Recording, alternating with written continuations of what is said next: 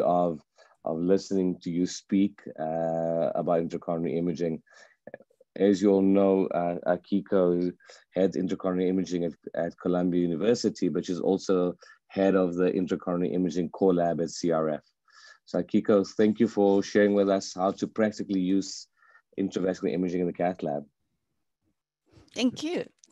So good morning, everybody. So today I'd like to talk what I like is intravascular imaging, but I try to be very practical because there is a lot of things to discuss.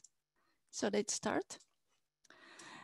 So this is what I think, what is a clinical question in the cath lab, which you'd like to answer based on the intravascular imaging. And the first question is, what is current diagnosis? It is truly coronary artery disease or something else? And also you'd like to ask if this lesion is significant or not. And then when you decide to treat, you ask, how should I optimize this PCI? And then sometimes it's very complex, and especially the calcified lesion, how we should do more. And then finally, when you see the stent failure, this is very useful scenario which intravascular imaging help you a lot. So those are the topics which we'd like to talk today. But before moving to detail, I'd talk the super basic of the intravascular imaging interpretation. So this is a picture of the IVUS and OCT to show the basic morphology of the coronary atherosclerosis. And first, this is normal artery. And when you look into the normal artery by OCT, you can see the media as low intensity band such as here. And similarly, by IVUS, you see the media as dark band like this. Inside of the media is intima. By OCT, if that is fibrotic, you see the hyperintensity such as here, and similar by IVUS. OCT can tell you where is adventitia is outside of hyperintensity, outside of the media. But IVUS, we cannot differentiate where the adventitia and perivascular tissue, everything looks like white. Once you have more plaque, we call this is fibrotic plaque. And usually their appearance is very homogeneous, and by IVUS could be lower intensity compared to the adventitia or similar.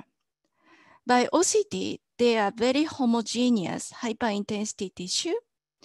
And even OCT, many times we can see the media because fibrotic tissue didn't attenuate the OCT wave. The next one is lipidic plaque. And actually, the appearance is quite similar between the IVUS and OCT. And the important appearance is attenuation of the signal. At the surface, you see the tissue, but suddenly you don't see, meaning dark area. That's meaning there is no ultrasound signal anymore because of the ultrasound signal attenuated based on the lipidic plaque. And exactly same in the OCT.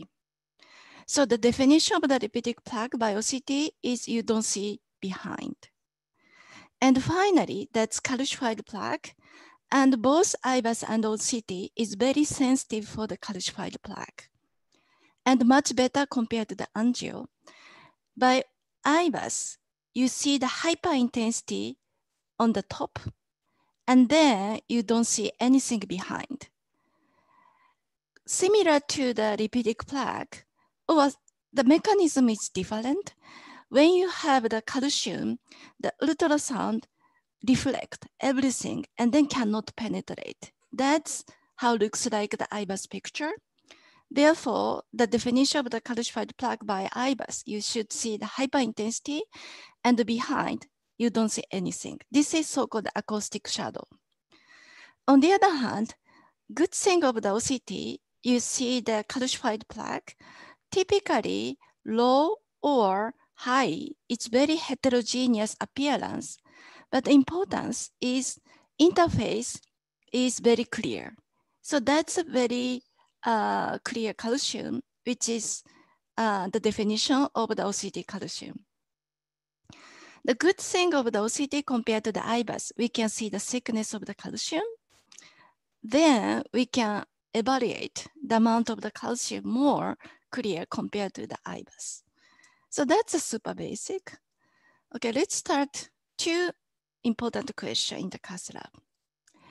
So this is a case who suffered STEMI. After the thrombectomy, you see some sort of the aneurysm appearance by angio. By OCT, you can see the nice plaque rupture. This is ruptured plaque, and this is residual fibrous cap. And you see the syncytial fibrillary. This is lipidic plaque. And then distal side, you see the red cell thrombus defined as tissue which having a big attenuation. But such very clear thrombotic ruptured plaque, I don't think you need OCT to diagnose. It's very clear, even angiographically. What is unclear is this type of the picture.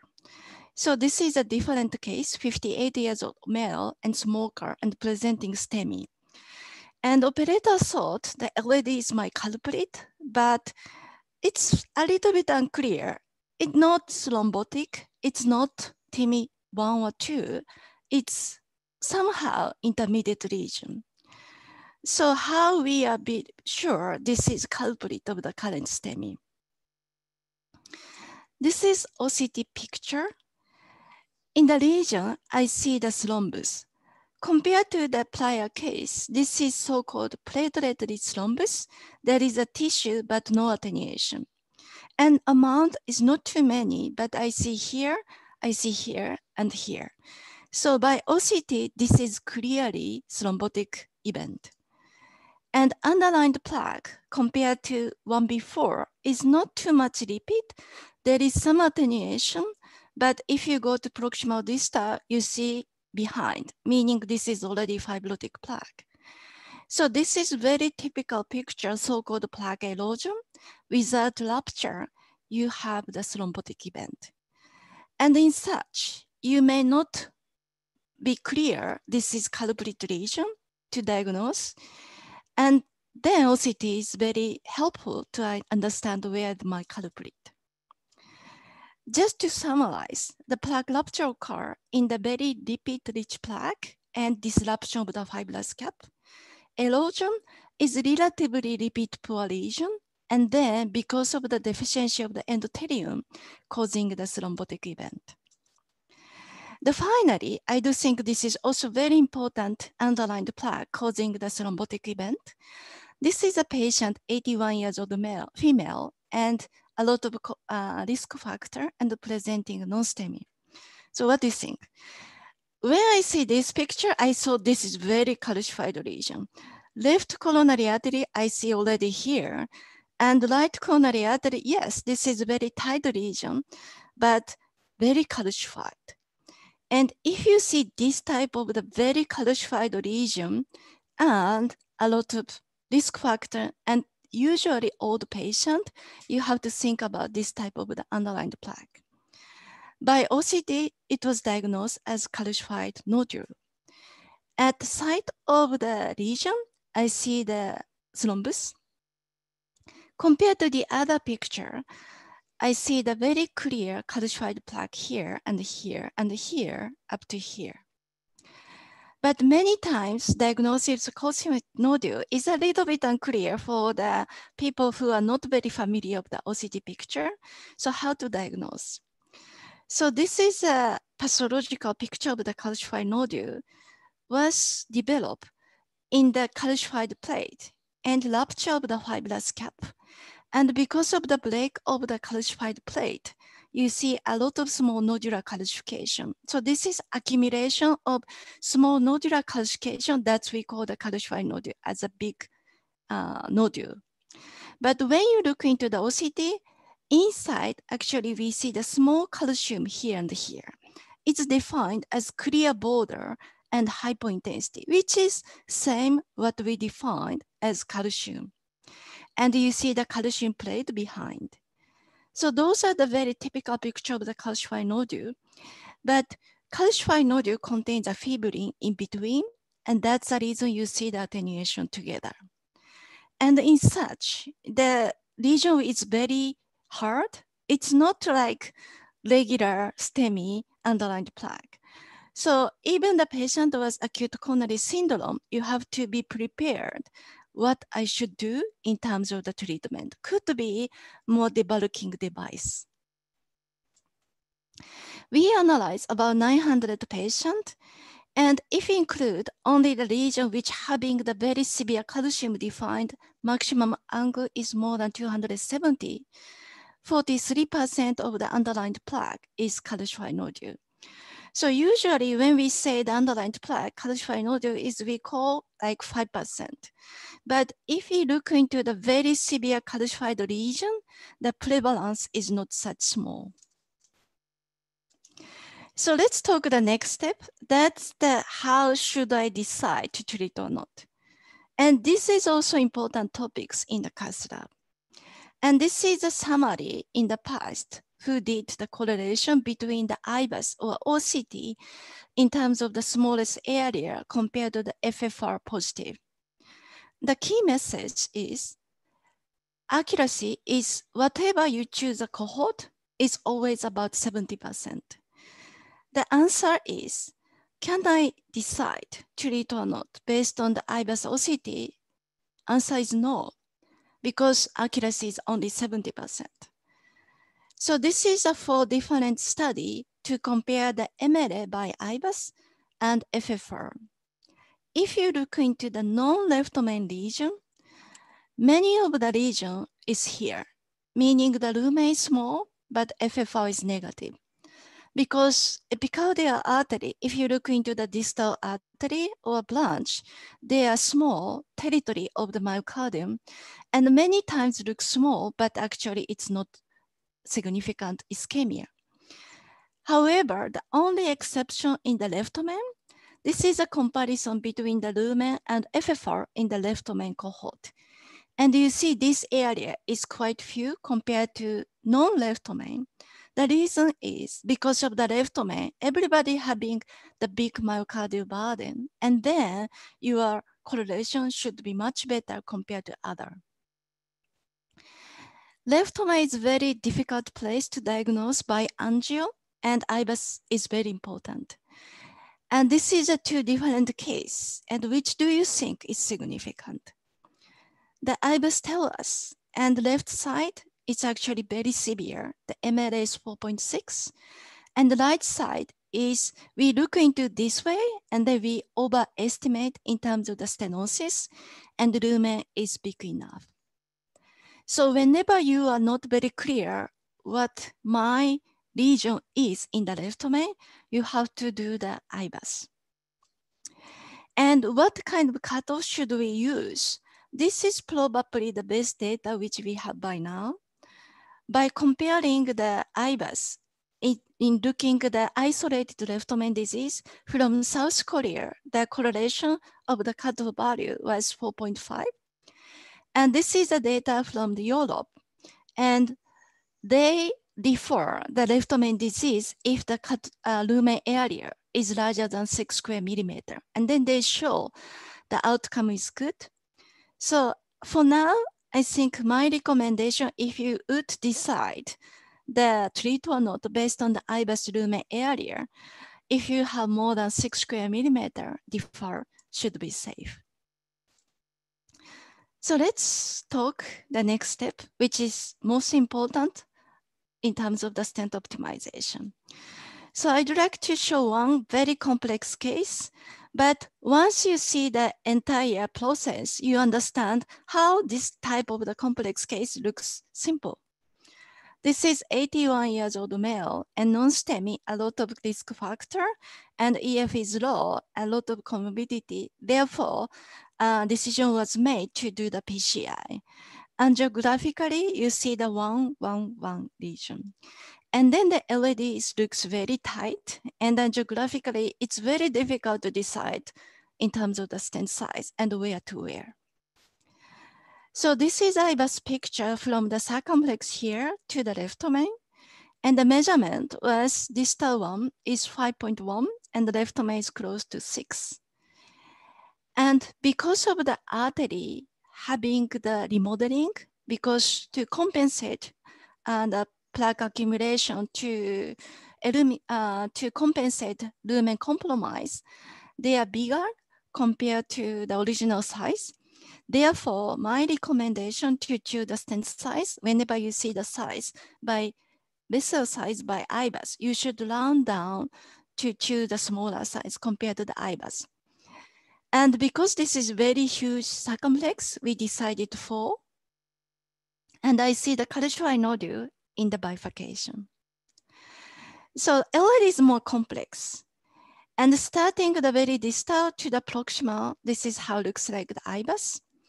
One thing which you have to remember in terms of the LAD is the LAD is the most significant vessel having the vessel tapering. Where and when we can see the vessel tapering is when you have the big side branch. So starting the left domain to the distal LAD, the vessel size is quite different. Distal to the diagonal branch, media to media is 2.8. And middle before proximal to the diag, but distal to the circumflex is about 3.5 and 4. And very proximal to the LAD is similar to the circumflex, close to 5. And we have to decide what stent size based on the distal. And because we really wanted to make it as large as possible, a little bit oversized, but we decided putting the 275 for the LAD. And then this is how it looks like the final outcome. Distal 275 and proximal 3.5 and circumflex 4. And then pot was done based on the 5, based on the IBUS measurement, and the KBT was performed.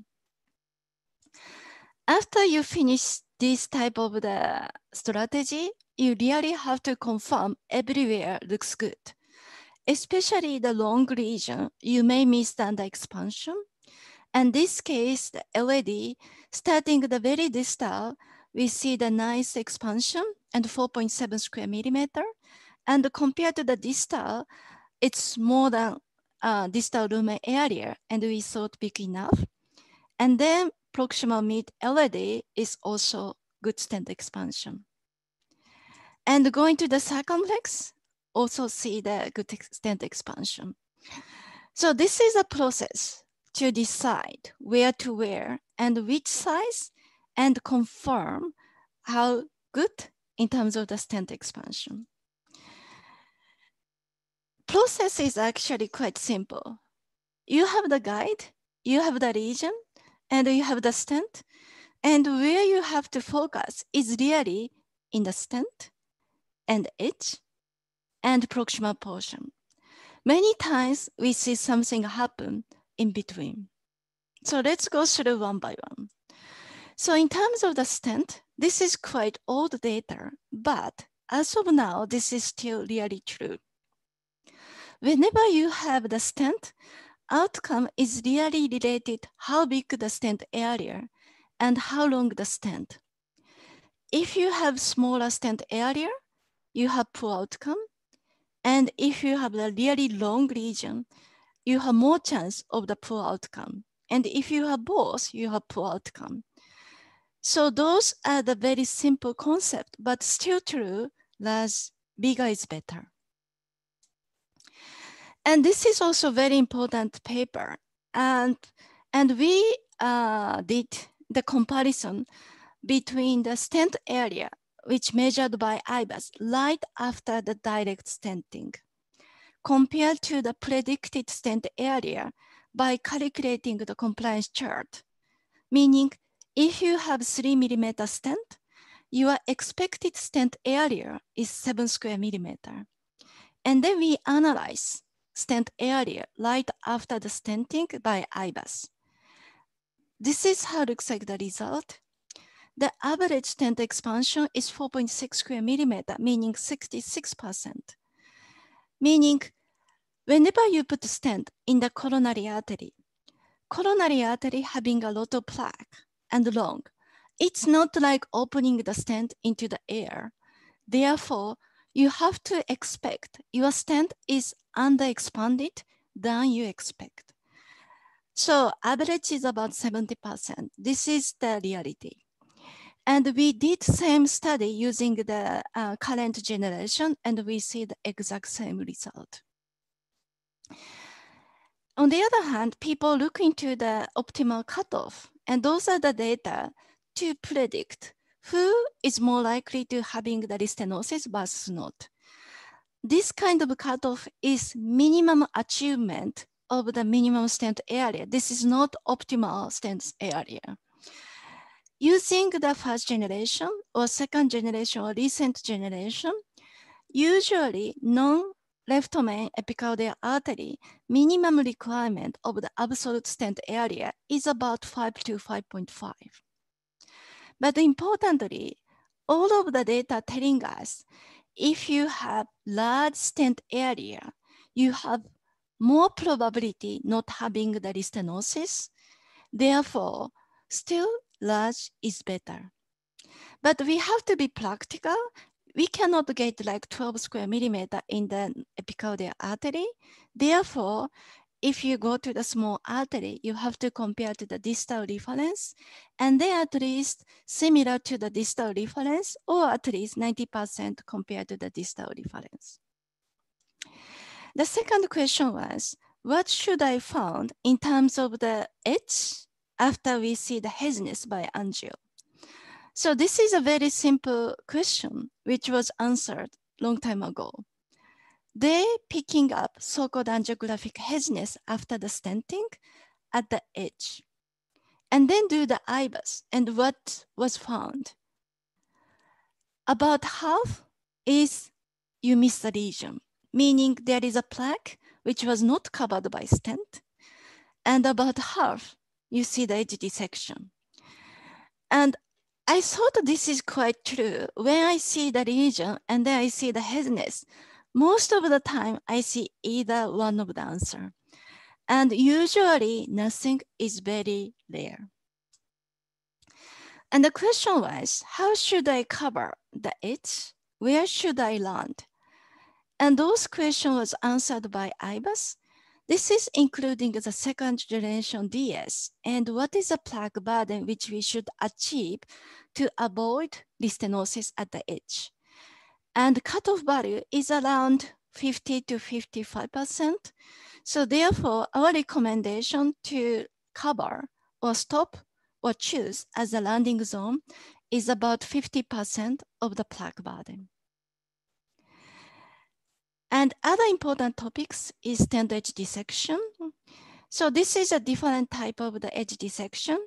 Usually we define based on the depth of the dissection because that's how separate of the outcome. Tiny intimal dissection or your flap into the media, or you see the hematoma, or there is something outside of the media which we call the extramedia hematoma. The many times the question come, when should I put additional stent? And based on our previous data, including the Horizon or ADAPT-DS, including more than 3,000 patients, we found if the edge dissection is more than 60 degrees of the flap, or length is longer than 3 millimeter, or if your residual lumen is less than 5 square millimeter, more likely that's causing the stenosis or acute event. Therefore, the recommendation to put additional stent.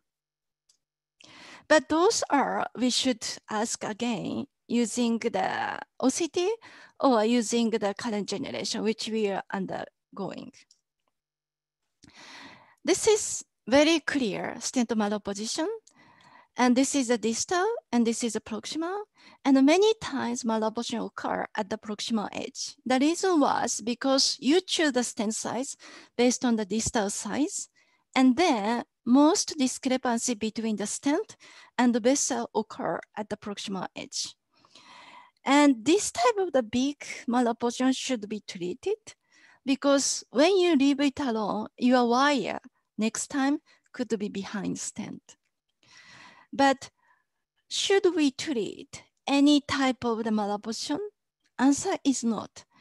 As long as you have enough stent area, we really don't see the difference in terms of the outcome with without acute malapposition.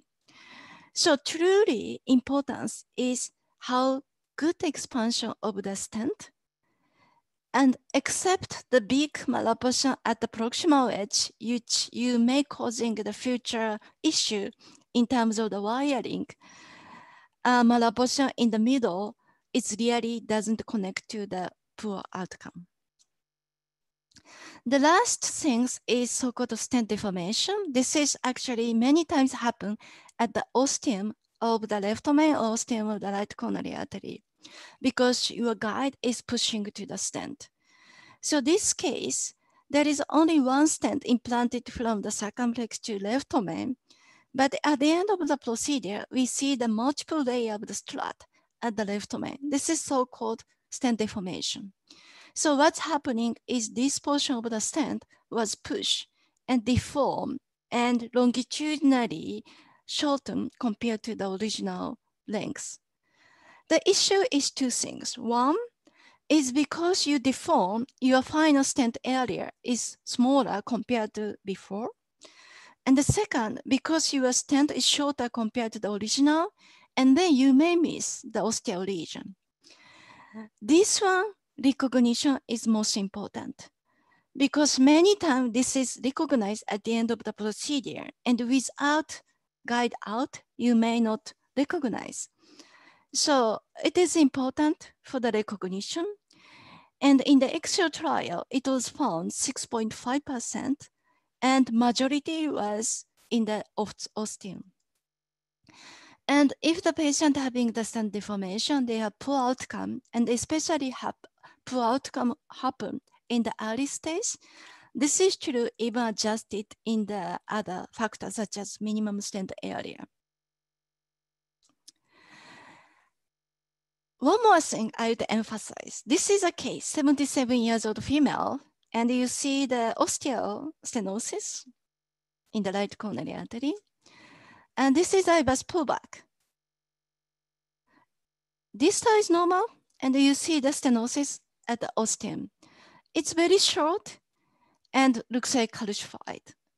Those are the very difficult region to treat. To summarize, it's very short, and this is already guide, and calcified, and negative remodeling. And distal portion was not much disease. And what's happening? After the stenting, this is IVUS.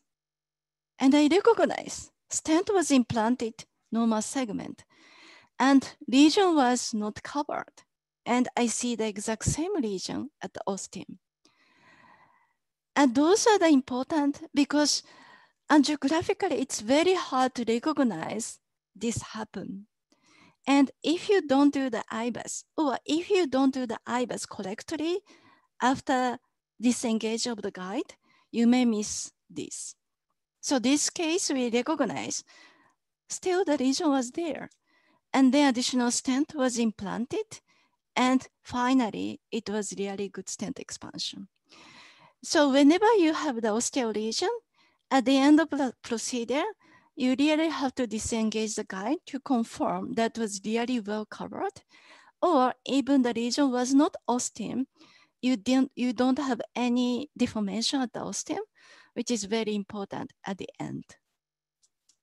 Okay, so let's talk a little bit for the calcium, which is the most difficult scenario of the PCI. So this is a case in the circumflex, very tight region, and we see the 360 degree of the calcium. Or I would say this could be dense fibrous plaque. And then I was asked to review the IVUS after stenting, and I'm almost like having the chest pain. And this is after the stenting, you see the stent inside of the calcified. It's almost no expansion at all. and you see the dog bone shape. This we really have to avoid. So the prediction is quite important. So let's start. In terms of the recognition of the calcified lesion. So this is a comparison between the IBUS versus angio or OCT versus angio. So we put the IBUS or OCT defined maximum calcium arc. And yellow is angiographically severe calcium, and blue is moderate calcium, and red is no calcium. Whenever you see the calcium by angio, you should see more calcium by IBUS or OCT. So they correlate very much. That's very true. The one more important thing is, look at here. So you have the big calcium by IBUS or OCT, but angio, you see no calcium. What is this? That's a big question.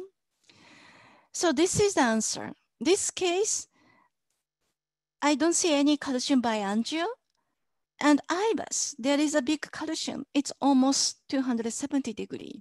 And this is same case by IBUS and OCT. OCT looks quite different compared to the IBUS. Yes, there is a calcium, but you see this calcium is such thin. Calcium here to here and calcium here to here, which exactly same location compared to the IBUS. But this calcium is quite thin. So whenever you see this type of the very thin calcium, total amount of the calcium is little compared to the visible calcium by angio. Therefore, you couldn't see by angio. So to answer that question directly, we pick up the region, angiographically visible calcium versus no visible, and all of the region having IBUS more than 180 degrees of the calcium. And then we compare the calcium characteristic by OCT. The thickness, thicker than 0.5 millimeter thickness, is much more angiographic visible calcium, but it's very little angiographic non-visible calcium. Therefore, the minimum stent area is much larger in angio non-visible calcium. Therefore, in my understanding, angio is actually not too bad to diagnose calcium to start with. So whenever you don't see any calcium, any location by angio, even you see the calcium by IBUS, probably they are thin calcium. And then there should be good expansion. But you start seeing the calcium by angio, you should expect that's very thick, big calcium. So that's one message. But once you start seeing the calcium, you have to dig into more. How should I do more? And then to answer that question, we develop so-called calcium score. And the importance of the prediction of the stent expansion is not arc. It's not yes or no. It's really total volume of the calcium. So the angle is important, and thickness is important, and length is important. All of these are independently correlate with poor stent expansion. Based on this, we developed a score. If the angle is larger than 180, thickness is thicker than 0.5, or length is more than 5, we consider the calcium is more. And based on the score, we see more poor expansion if we have the higher score. Whenever you see OCT in the calcium region, you see the thick, large, long calcium, we have to consider something more. And we develop similar score by IBUS. Because we learn a lot based on the OCT score, we start more advanced way.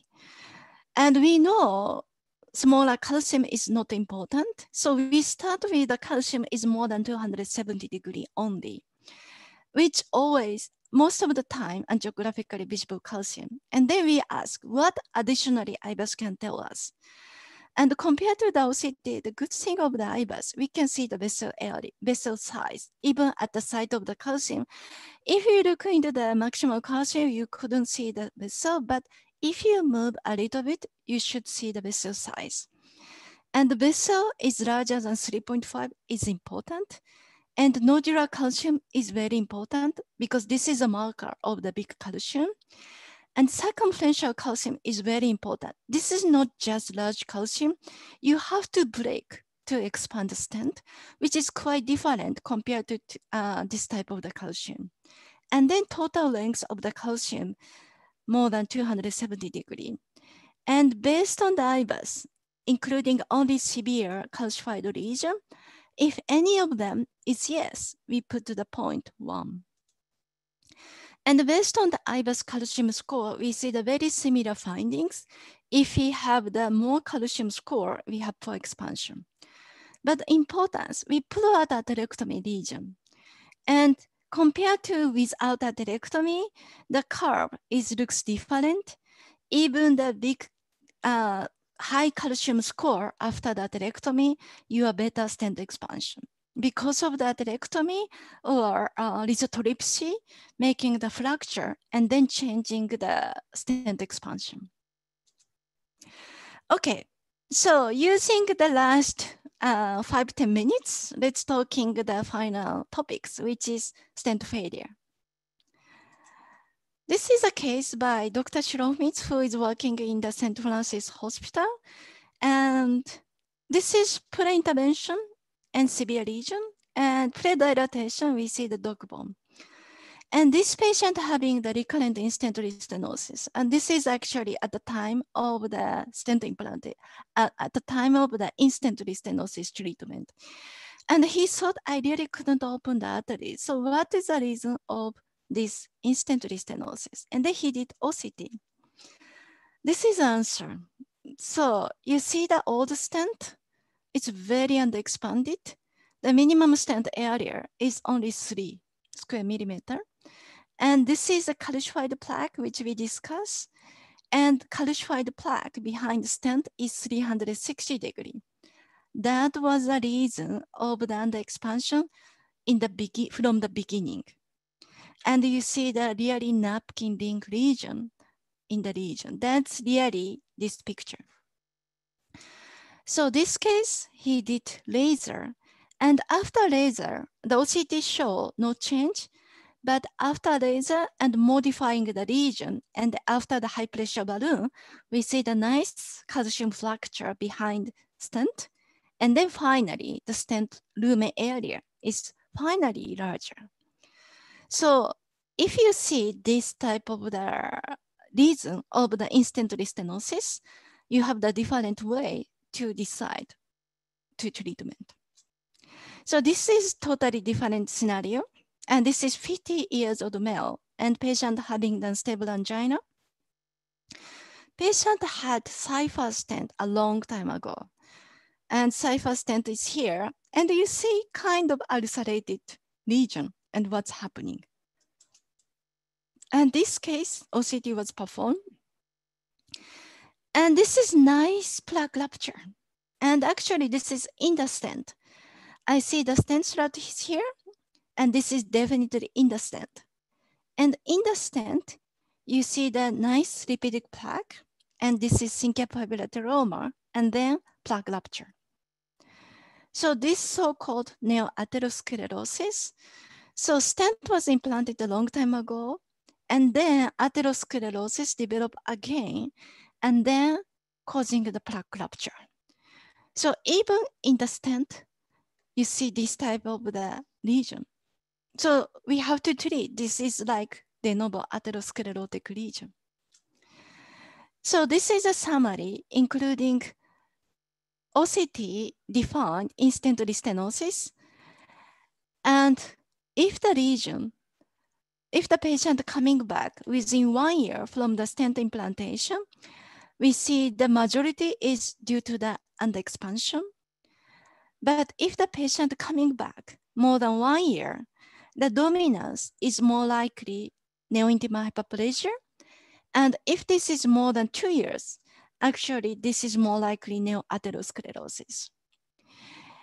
And OCT is better in terms of the evaluation of the instantary stenosis. And you see different type of the picture. Those are so-called neoatherosclerosis.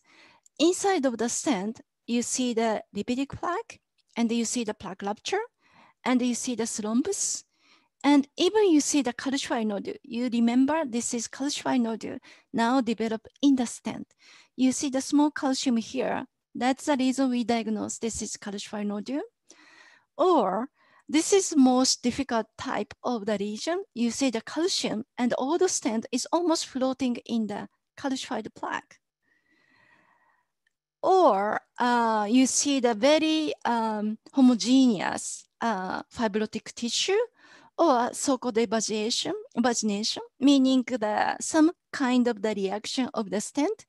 Actually, the vessel is positively remodeling, and you may see the cavity. Or it could be the under-expansion. So whenever you see the stent failure, you start thinking, what is the cause of this stent failure? Is due to the under-expansion, or due to the neoatherosclerosis, or due to the neointimal hyperplasia. This is a summary including about 400 instantly stenotic lesions, starting very early stage up to more than 5 years after the implantation of the second generation DS. And the prevalence of the neoatherosclerosis, including more than 5 years cases, is actually about 50%. And the majority is calcified neoatherosclerosis, such as this. So whenever you see the instant old lesion which having the tight stenosis, and if the stent is very old, before starting treatment, you really have to look into what's happening inside, because the prevalence of the calcified neoatherosclerosis is really not rare. And then we ask ourselves, what is the prediction of the new stent expansion if you treat neointimal calcified lesion in the old stent? Answer is quite similar compared to the de novo lesion. If you have the thick calcium, or if you have the large calcium in the stent, that's indicating poor stent expansion. So let's summarize what we discussed today. And OCT is useful to clarify what is the ACS culprit lesion. So I really remind you, in your mind, you should consider the plaque erosion or calcified nodule. And IBUS OCT cannot to be used to decide ischemia, but left main can be used complementary to the physiology. And stent sizing, when you use IBUS, round down at least 0.5 and then cover the plaque less than 50%. And stent edge dissection is important. If that is large and small lumen area, consider the additional stent. And angiographic visible calcium indicating such as thick and large calcium. And whether you do more additional treatment, just imagine how big the calcium volume. You have to evaluate three-dimensionally arc, thick, and length. And IBUS OCT must be used to understand what's the cause of the stent failure. That's derived you the correct treatment. Thank you very much. Thank you, Akiko. That was really fantastic. And like you promised, very practical. Lots of practical tips that we can use in the cath lab every day. And very comprehensive. So I'm going to pass you on. You know, we want to improve with intracoronary imaging here in Monty. So in order to do that, we got our own Japanese team. And so I'm going to pass you on to Shunsuke and Yuhei, who will do the discussion. Thank you. Thank you, Shun and Yuhei. Thank you for a great lecture. I have a question on my own before questions pop up in the chat. So as you know, in Japan, we use IVIS all the time, like 90% or more, pre and post PCI. And here at Monty, fortunately, we use a lot of imaging. We use almost like 70% IVIS and OCT, either or. We use quite a bit of imaging.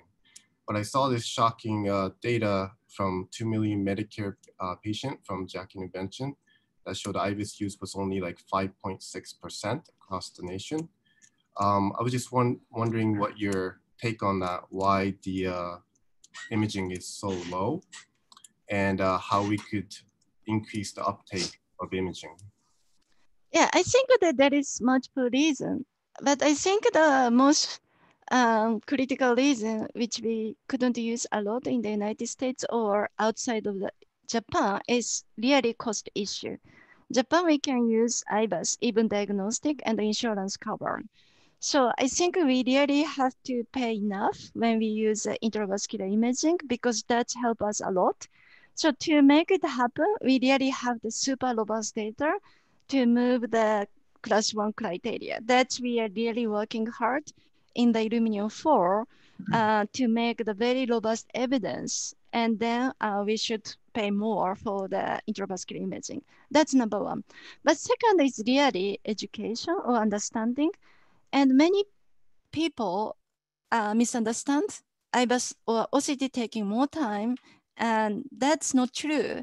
When you see the entire picture and understand everything before decision, you see everything and you understand what you are step by step. So actually, if you're a very good user, IBAS OCT can reduce your procedure time. So I think the young people like you understand how practical and make it easier for entire PCI. And I really recommend for the young generation to use the intravascular imaging when you have the question, why my stent didn't go? Why I have the acute occlusion of this patient? And why this patient having the restenosis? Whenever you have the question which you couldn't answer by angio, always intravascular imaging tell you what was wrong. And then answer that question each time, your skill of the intervention grow up more and more quicker and help you to diagnose even angiographically. So I think really education and your motivation to use the intravascular imaging. I hope answer. So Akiko, what's the level or the percentage of intracoronary imaging at Columbia? I think it depends who, but I think close to 70%. Yeah. Okay. So we're not doing too bad in Monty. We're 60 to 70%. We try to be better than Columbia, obviously. So we're gonna get to 80%. It's all right. Go ahead, sorry. So question from Dr. Menegis, our attending.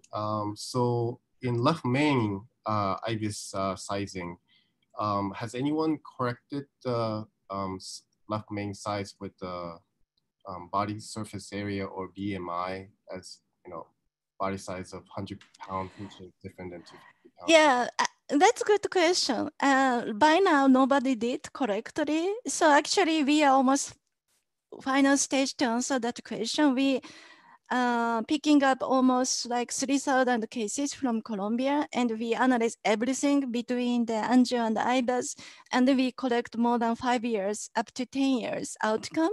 So we really have to answer that question, meaning the current criteria for left main is really based on the absolute area, etc., which is not correct. We have to adjust based on the body surface area. So we try to answer that question by ACC, I would say. Is the study from Dr. Park, in Asian population, the 4.5 cutoff, is that somewhat due to body size of Asian? Yeah, I really think so. Yeah, they are like us, meaning the relatively small compared to the Caucasian people. Right. Yeah. Right. Sounds good. Another question from the chat.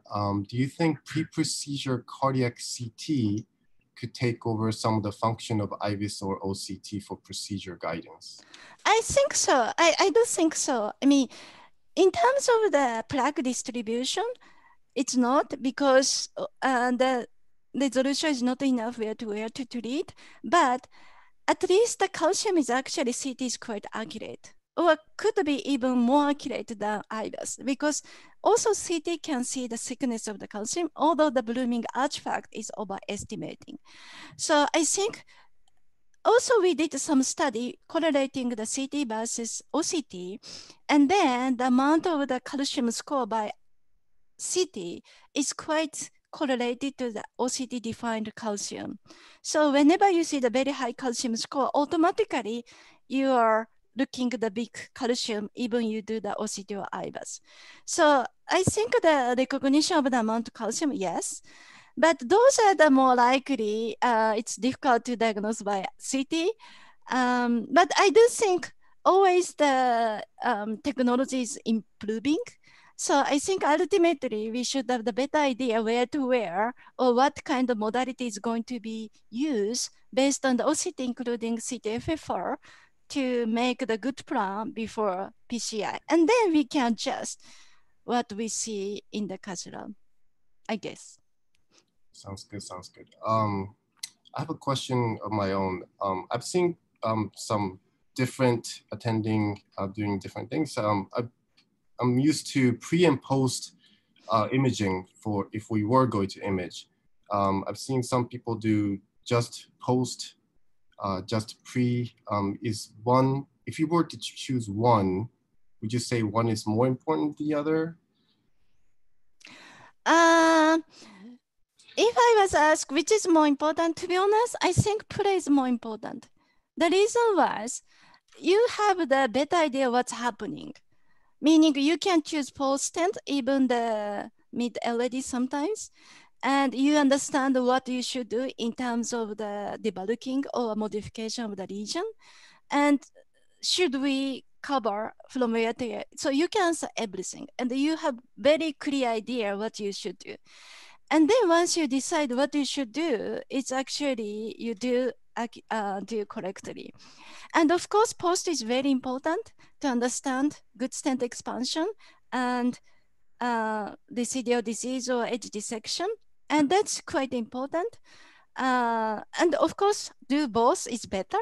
But if I really choose, actually, pre is more important because you have better plan everything. And if you have the good skill, actually, post is almost predictable.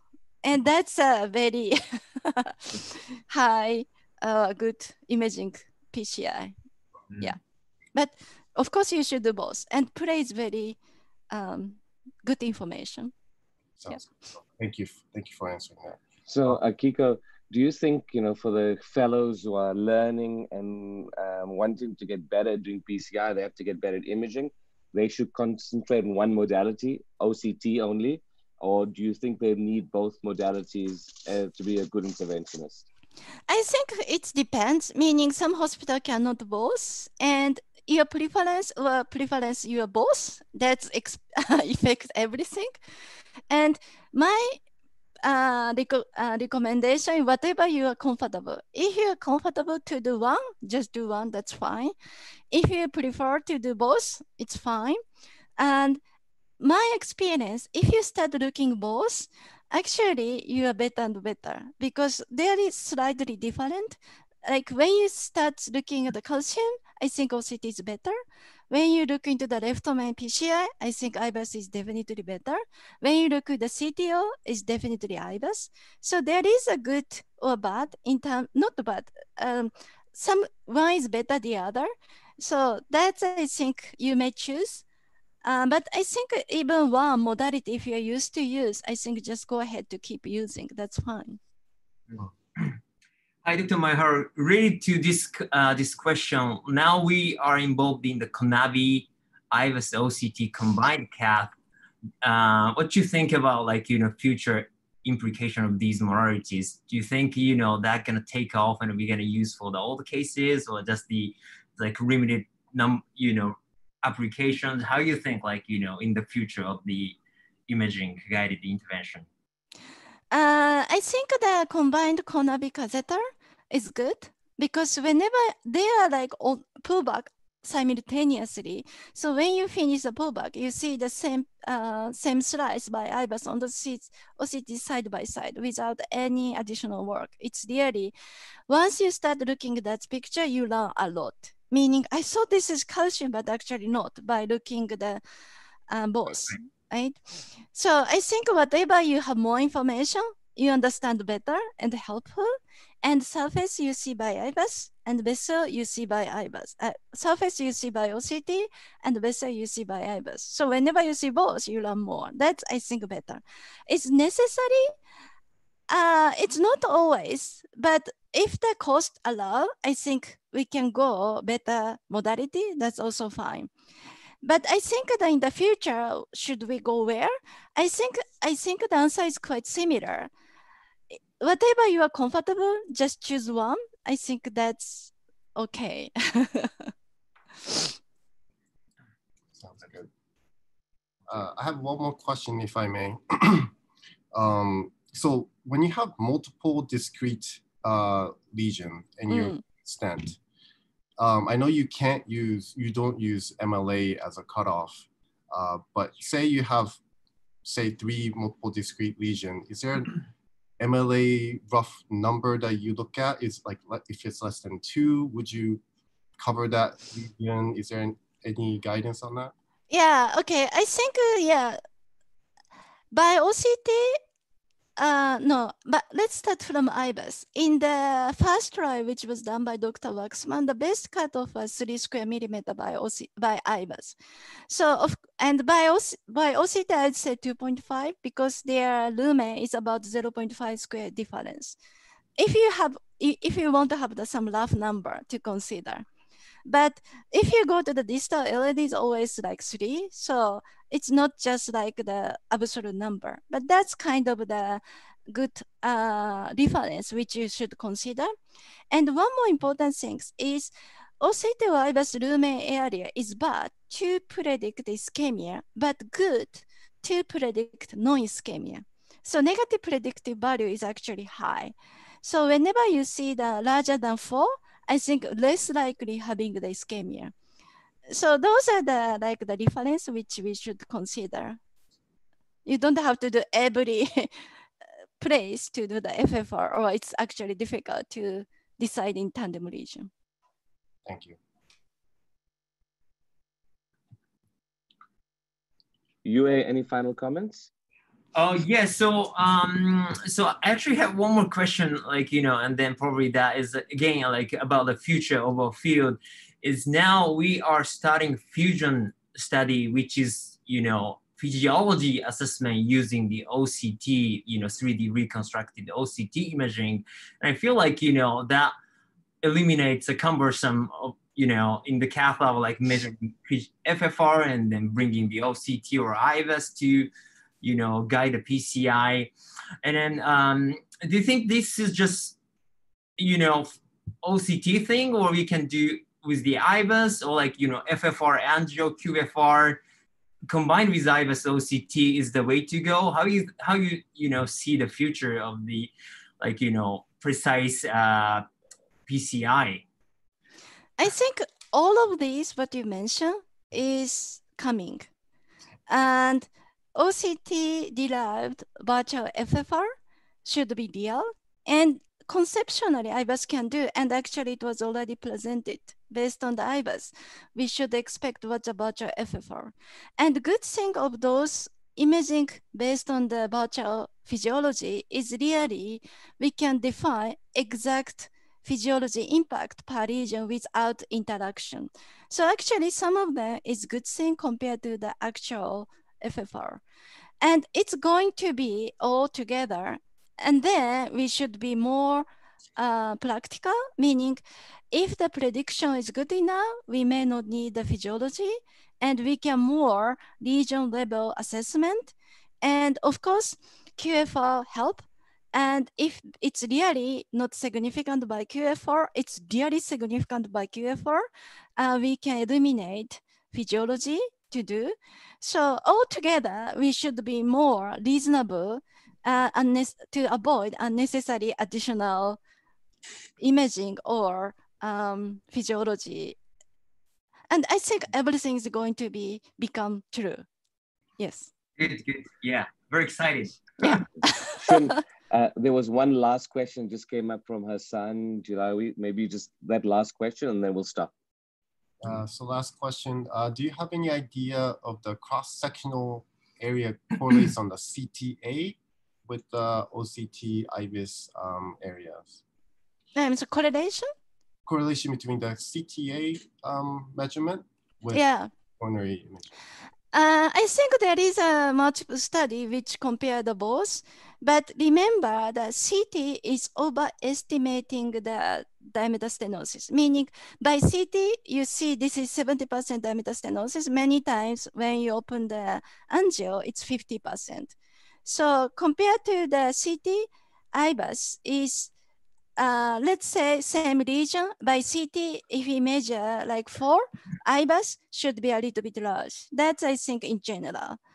But I think to diagnose severe lesion, I think we are not talking 3/4. We are really looking for the significant or not. In such, those are going to the same direction, of course. Yeah. Great. Shun and Yue, thank you so much. Akiko, that was fabulous. It was really an excellent learning experience. We all enjoyed it and learned tremendously from you again. Thank you for taking your time out and giving us an hour of your time. We really appreciate it. Thank you so much. Enjoy the rest of your day. Thank you. Thank you. Look forward to seeing you in person. Okay. Bye-bye. Thank you. Thanks for your time. Thank you.